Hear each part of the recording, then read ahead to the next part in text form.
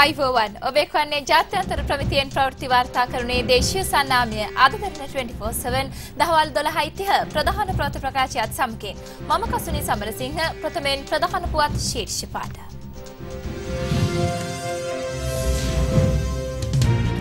නොරොච්චෝලේ තාප බලාගාරය පණ ගන්වයි. විදුලි අර්බුදයට හේතුව චම්පික කියයි. නමල් රාජපක්ෂ FCID හමුවට දෙහිවලදී මිය ගිය එකම පවුලේ සිව් දෙනා අද පෙරවරුවේ ආදාහනය කෙරේ. ශ්‍රී ලංකාව සහභාගී වන පළමු තරගය අද ඇෆ්ගනිස්තානය සමග.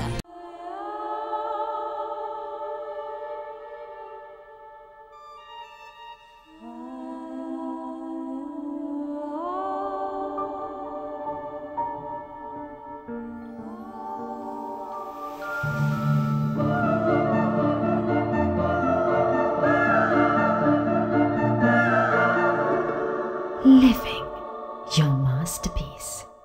Roselle, eternal elegance.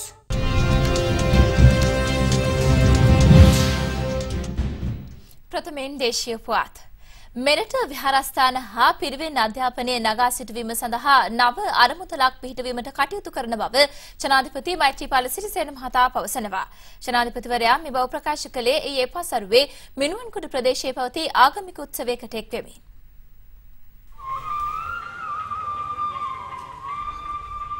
මිනුවන්ගොඩ දොරනෑගොඩ ශ්‍රී සුමන්තින්දාරාම විහාරස්ථානයේ සදානන්ද මහා පිරිවෙනෙහි භික්ෂු නේවාසිකාකාරය විවෘත කිරීමේ උත්සවය ජනාධිපති මෛත්‍රීපාල සිරිසේන මහතාගේ ප්‍රධානත්වයෙන් ඊයේ පස්වරුවේ පැවැත්වුණා.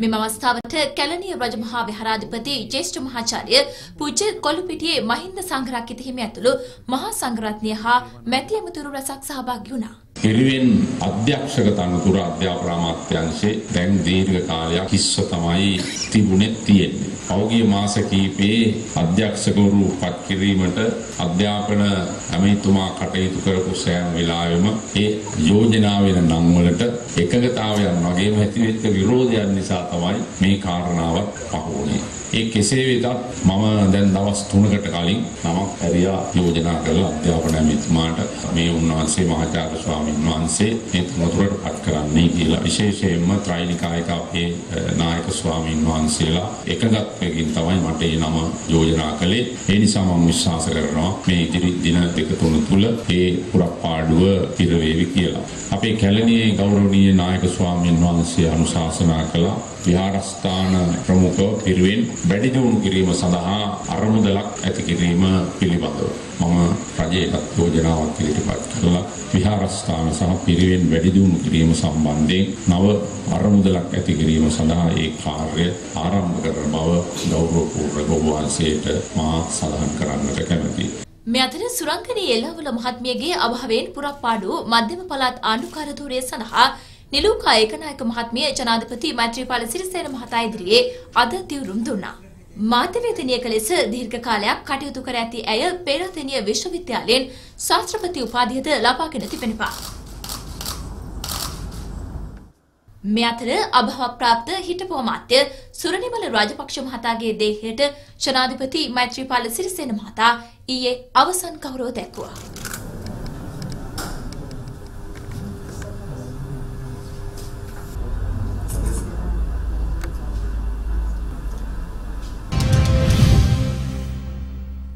අක්‍රියව පවතින නොරොච්චෝලේ තාප විදුලි බලාකාරය මේ වන විට යථා තත්ත්වයට පත් කරමින් සිටින බව විදුලි බල මණ්ඩලය පවසනවා.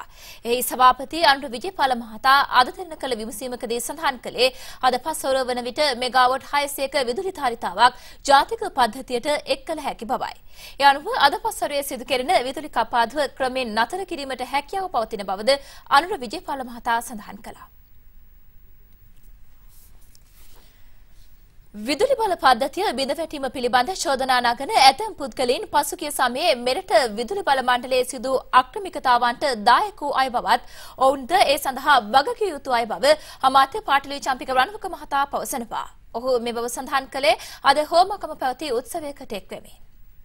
පසුගිය අවුරුදු 10ටම රටේ විදුලි පද්ධතියේ ඇනහිටීම් 4ක් වෙලා තියෙනවා. මට මතකයි 2009 අප්‍රේල් මාසේ අවුරුදු කාලේ මේක වුණා. ඊට පස්සේ අවුරුදු 6ක් කිසිම සිදුවීමක් නැතුව අපි විදුලි බල මණ්ඩලය අරන් ගියා. පහුගිය මාස 6 ඇතුළත 3 වතාවක් මේක සිද්ධ වුණා. මේක එහෙනම් මේ ඉබේ සිද්ධ වෙන්න දෙයක් හේතුවක් නැහැ. මම සමහරලාට දැන් මේ පත්තර දැක්කම සමහරව ආනවා විදුලි කප්පාදුව ගැන රජයට දෝෂාරෝපණය කරනවා. ඇමතිවරුන්ට දෝෂාරෝපණය. නමුත් මේ විදුලි බල පද්ධතිය පාලනය කරන්නේ ඇමතිවරු නෙවෙයි. මේ විදුලි බල පද්ධතිය පාලනය කරන්නේ ලංකා විදුලි බල මණ්ඩල ඉංජිනේරු මහත්මයා. එතුමන්ලා මේ පිළිබඳව රටෙන් සමාව ඉල්ලලා තියෙනවා. ඉතින් ඒ තත්ත්වය තුළ මේක දේශපාලන ක්‍රියාවලියක් බවට පත් කර ගැනීම තාම කනගාටුවට කාරණා. පසුගිය කාලේ බාල විදුලි බලාගාර හදලා බාල පද්ධති හදලා ප්‍රකෝටි ගණන් හොරකම් කරපු තක්කඩිත් අද විදුලි කප්පාදුව ගැන කතා කරනවා. ගල්ලඟුරු ජාවාරම් වලින් චන්ද්‍රිකා යවලා රටේ නම්බුවට පෙනී හිටපු පුත්තු ගැන, ඒ වගේම ගල්ලඟුරු බලාගාර වලින් කැසිනෝ හදපු අය ගැන මේ රට අනාගතේ වත් දැනගෙන ක්‍රියා කළ යුතුයි. මේ අපි ගෙවන්නේ ඒ සාපයේ කොටස්. අද පවත්වන රැළිය සඳහා ඒකාපත්ත විපක්ෂයේ ප්‍රබලින් රැසක් සහභාගී නොවනු ඇති බව එක්සත් ජාතික පක්ෂ පාර්ලිමේන්තු මන්ත්‍රී කවින්ද ජයවර්ධන මහතා පවසනවා. කටාන ප්‍රදේශයේ පැවති ජනහමුවකට එක් වෙමින් ඔහු මේ බව සඳහන් කළා. කාබද්ද විපක්ෂය හයිඩ් පාක් පිටියේදී උද්ඝෝෂණයක් තියෙනවා. මේගොල්ලෝ මේ උද්ඝෝෂණය කරන්නේ මොකටද?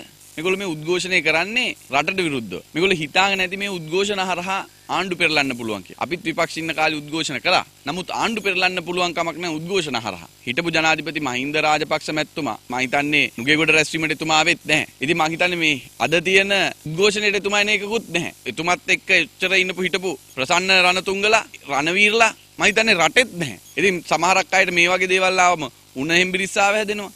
එහෙම නැත්නම් බඩේ ජීර්ණයක් හැදෙනවා. කොහොම හරි මේ කට්ටිය රටිනුත් දැන් ගිහිල්ලා. දැන් කවුද මෙතන ඉන්නේ? මෙතන ඉන්නේ අපේ ගම්මන්පිල අයියයි, විමල් අයියයි, ඒ වගේම වාසු මාමයි. ওই කට්ටිය ඇවිල්ලා කෑ ගහලා මිනිස්සුන්ගේ මනස විකෘති කරලා යයි යන්න. හැබැයි රටේ ජනතාව ඊට වඩා බුද්ධිමත්. රටේ ජනතාව අපිත් එක්ක ඉන්නේ.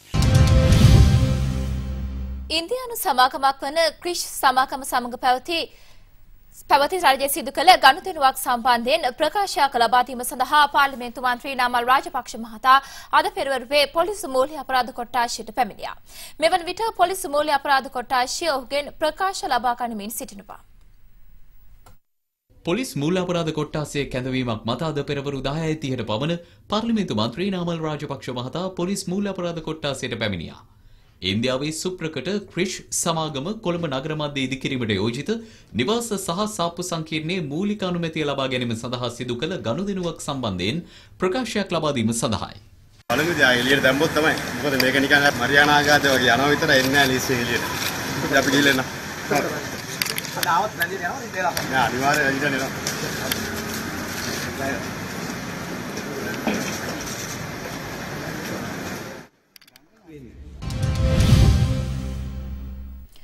පාර්ලිමේන්තු මන්ත්‍රීවරුන්ගේ දීමනා ඉහළ නැංවීමට කර ඇති යෝජනාව වහාම ඉවත් කර ගන්නා ලෙස පුරපැසි සංවිධානයක මුතුව කතානායකවරයාගෙන් ඉල්ලීමක් කරනවා.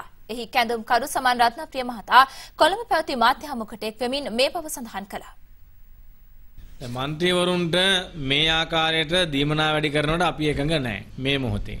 මේ මොහොතේ රටේ ආර්ථික ප්‍රශ්නයක් තියෙනවා.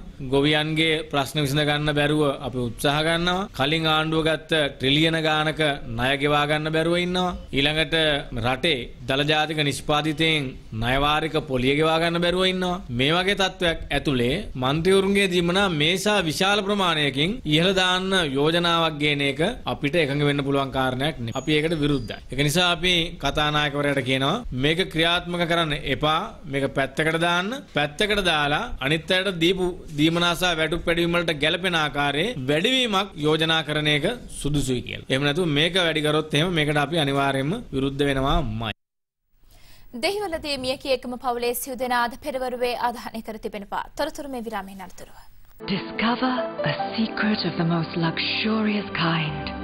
A secret that pampers you with the freshest, juiciest extracts from nature.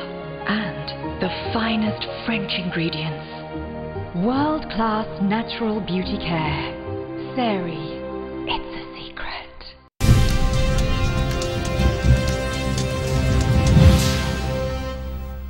යලිත් ප්‍රවෘත්ති දෙහිවල කවුටාන ප්‍රදේශයේදී මියගිය එකම පවුලේ සිව් දෙනාගේ මෘතදේහවල අවසන් කටයුතු අද උදැසන සිදු කෙරුණා. ඒ දෙහිවල කළුපෝවිල ප්‍රදේශයේ පිහිටි මුව පල්ලියේදී. එහිවල කවුඩාන ප්‍රදේශයේ තෙමහල් නිවසක හදිසි ගින්නක් හටගත් අතර එම ගින්නෙන් ව්‍යාපාරිකයෙකු ඔහුගේ බිරිඳ දියණිය සහ ඥාති දියණියක මිය ගොස් තිබුණා. දෙහිවල කවුඩාන ප්‍රදේශයේ එකම පවුලේ සිව් දෙනෙකු මිය යාමට හේතුව විෂ වායුවක් ආග්‍රහණය වීම බවට තොරතුරු අනාවරණය වී තිබෙනවා. මෙම මලසිරුරු වලට අදාළ පශ්චාත් මරණ පරීක්ෂණය දකුණු කොළඹ ශික්ෂණ රෝහලේ පැවති අතර මිය යාමට හේතුව ප්‍රකාශයට පත් කෙරුණේ ඉන් අනතුරුවයි.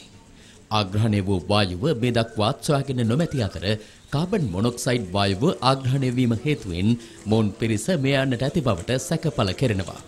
මේ සම්බන්ධයෙන් පරීක්ෂණ තවදුරටත් සිදු කරමින් පවතින බව පොලිසිය සඳහන් කළා. අද උදෑසන ආගමික වතාවත් වලින් අනතුරුව පවුලේ ඥාතීන්ගේ සහභාගීත්වයෙන් මොවුන්ගේ දේහ පිළිබඳ අවසන් කටයුතු සිදු කෙරුණා. නොටන් බ්‍රිජ් අලුය ප්‍රදේශයේදී තරුණයක් පැහැරගෙන ගොස් දූෂණය කිරීම සහ පුද්ගල ඝාතනයක් සිදු කිරීම සම්බන්ධයෙන් වූ නඩුවක එකම පවුලේ ජීවිතින් තිදෙනෙකුට මරණ දඬුවම නියම කර තිබෙනවා. 2009 වසරේ අගෝස්තු මාස 3 වෙනි දින අදාළ සිදුවීම සිදුව ඇති අතර මේ සම්බන්ධයෙන් පරීක්ෂණ සිදු කළ පොලිසිය සැකකරුවන් අත්අඩංගුවට ගෙන තිබුණා. ඒ අනුව ඔවුන් නුවරඑළිය මහධිකරණයට ඉදිරිපත් කර ඇති අතර එහිදී මොවුන්ට මරණ දඬුවම නියම කර ඇති බවයි පොලිසිය සඳහන් කළේ. 24 හැවිරිදි 32 හැවිරිදි සහ 35 හැවිරිදි එකම පවුලේ සහෝදරින් තිදෙනෙකුට මෙලෙස නුවරඑළිය මහධිකරණය මගින් මරණ දඬුවම නියම කර තිබෙනවා.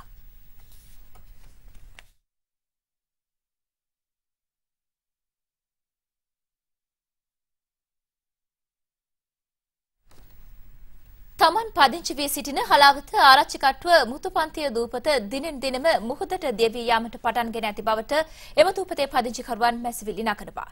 දූපත් වාසීන් ඉල්ලා සිටින්නේ ගැටලුවට ස්ථීර පිළියමක් යොදන ලෙසයි. නැගෙනහිර දේශාවෙන් හැමිල්ටන් උදටත් මැදි වූ සුන්දර බිමක් වූ මුතුපන්තිය දූපත කිලෝමීටර 5ක පමණ දිගකින් යුක්තයි. මුතුපන්තිය දූපතේ ඇතැම් ස්ථාන කිලෝමීටරයක් පමණත් තවත් ස්ථානයක් මීටර 500ක පමණ පළලකින්ද යුක්ත මෙම දූපතෙහි පවුල් 200ක් පමණ වාසය කරන අතර ඔවුන් සියලු දෙනාගේම ජීවන වෘත්තිය වී ඇත්තේ දීවර කර්මාන්තයයි. ගල්වැටි වලට මැදින් මීටර 100න් 100 ගල්වැටි දාලා තියෙනවා. ඒ ගල්වැටි වලට මැදින් ආපහු මුදු කාදනයට ලක් වෙන තමයි මේ වෙනකොට පවතින්නේ. මාසයක් ඇතුළත වගේ අපි බෝට්ටු තියපු තැන මේ වෙනකොට තියන්න බෑ. බෝට්ටු ගන්න වෙලා තියෙන ගෙවල් ගාවට. පවතින තත්ත්වය සම්බන්ධයෙන් වගකිව යුත්තන්ට දැනුම් දීමෙන් අනතුරුව මීට වසර 2කට පමණ පෙර එක් ගල්වැටියක් සඳහා රුපියල් 25000ක මුදලක් වැය කර මුහුදු වෙරළෙහි ගල්වැටි 7ක් වෙරළ සංරක්ෂණ දෙපාර්තමේන්තුව විසින් නිදි කරනු ලැබුවා. නමුත් එම ගල්වැටි ක්‍රමවත්ව නොයෙදීම වර්තමානයේ පවතින තත්ත්වයට හේතුව වී ඇති බවයි මුතුපන්තිය වැසියෝ පවසන්නේ. කරකුපණේවත් උඩ ඒ ගල්වැටි තියෙන තැනක් හොයන්නත් බෙච්චර වහලා තියෙනවා. මෙහෙ වැලි රැඳිලා හිටින්නේ නැද්ද? ගල්වැටි දාලා තියෙන ප්‍රමාණය කෙටි වැඩි. දියඹට දාලා නැහැ. දියඹට දැම්මනම් මේ එන වැලි ගොඩ රැඳිලා හිටිනවා. ගල්වැටිය කෙටියට දාලා තියෙන හින්දා තමයි මේ වැලි ටික රැඳිලා හිටින්නේ නැතුව ගහගෙන යන. ගහගෙන යනකොට ආපහු හාරගෙන මූද ගොඩ බිමට එන්න බලනවා රැල්ල ගහලා. දිනෙන් දින සිදුවන මුහුදු කාදනය වැළැක්වීමට පියවරක් නොගතහොත් මුතුපන්තිය දූපත ලංකා සිතියමින් මැකී යන දිනය වැඩි ඈතක නොවන බවයි මුතුපන්තිය දූපතේ වාසය කරන ජනතාව පවසන්නේ. දැන් සිව්දස විශේෂාංකය.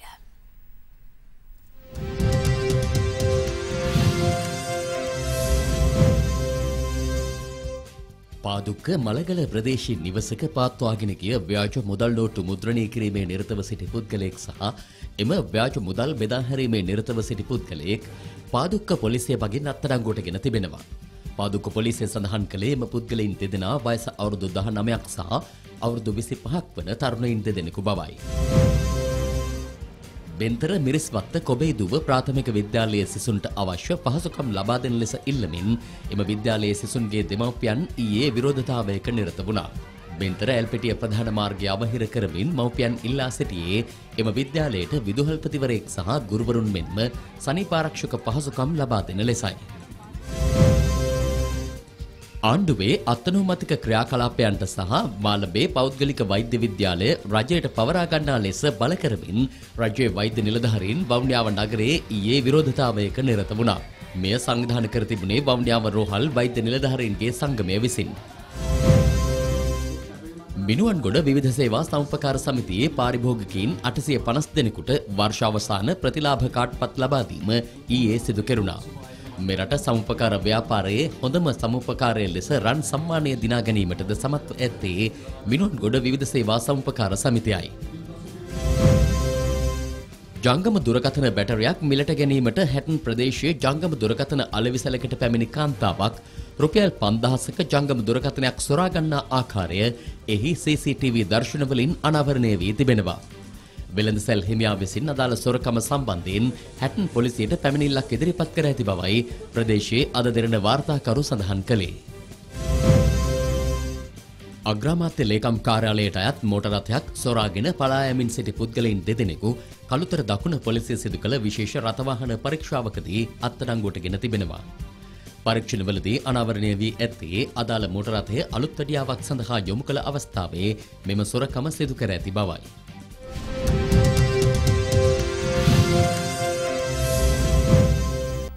දැන් විදෙස් පුවත්. රුසියාවට අයත් තවත් ප්‍රහාරක යාන කණ්ඩායමක් සිරියාවේ සිට රුසියාව බලා පැමිණ තිබෙනවා. මෙලෙස පැමිණි ප්‍රහාරක යාන සහ නියමුවන් පිළිගැනීමට විශේෂ උත්සවයක්ද සංවිධානය කර තිබුණා. මාස 6කට ආසන්න කාලයක් පුරා සිරියාවේ මෙහෙයුම් වල නිරත වූ මේ ප්‍රහාරක යානා සහ නියමුවන් පිළිගැනීමට ඔවුන්ගේ පවුල්වල සමාජිකින් සහ නිලධාරීන් රැසක් පැමිණ සිටියා. නැවත සිය මවරටට පැමිණි නියමුවන් හට හිමි වූ උණුසුම් පිළිගැනීම විදෙස් මාධ්‍ය වාර්තා කළේ මේ ආකාරයෙන්.